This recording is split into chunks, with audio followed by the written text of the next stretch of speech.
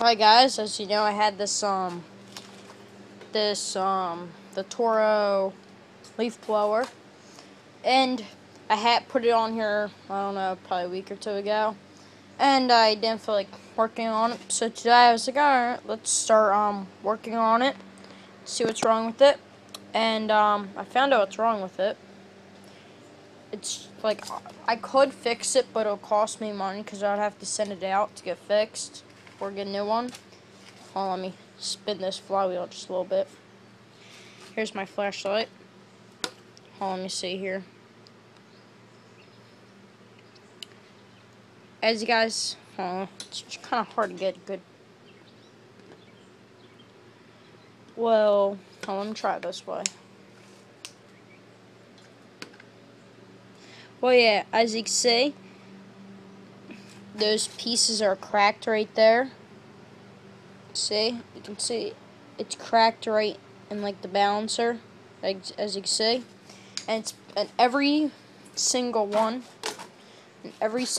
is cracked. Well, not cracked, but broke. They're actually all broke. So that's why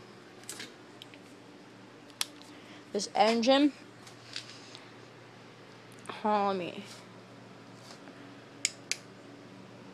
that's why, if you guys look, there's gouging there.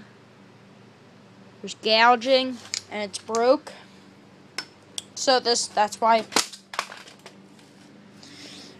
like Butterfingers, still works.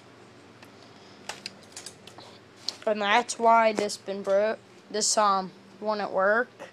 So if I wanted to fix it, I would have to take it off and then like send it out to get like TIG welded or something. And then yeah, I would always have that gouge.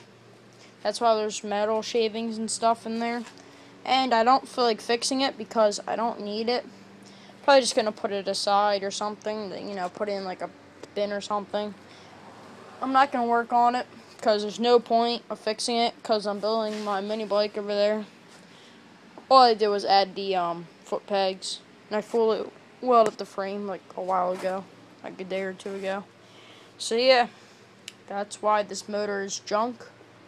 And yeah, that's basically what happened to the motor. That's why it broke. Thought it was maybe like the piston, and the piston rings are done too. The motor's basically junk. So there's really no point of fixing it because I don't feel like spending any money. The most I was gonna spend was like $20 at the most, and that's if I didn't start building my mini bike. So yeah.